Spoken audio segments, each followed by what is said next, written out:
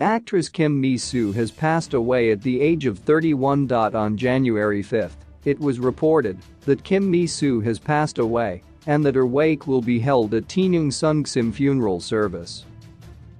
Later on the same day, her agency Landscape Entertainment confirmed the news with the following statement. This is actress Kim Mi Soo's agency Landscape Entertainment. We are relaying sorrowful and heartbreaking news. Kim Mi Soo suddenly passed away on January 5. The bereaved family is currently very heartbroken by the sudden mournful news. We sincerely ask you to refrain from making up rumors or speculative reports so that the bereaved family, who are in shock and grief-stricken, can reverently commemorate the deceased.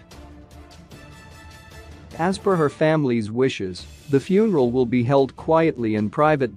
Please wish for Kim Mi Soo to rest in peace, and once again, we offer our deepest condolences to the deceased.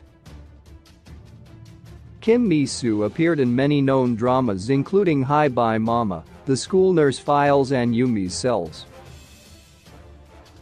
Her latest project was JTBC's Snowdrop, which is still airing, but has finished filming since it was a pre-produced drama.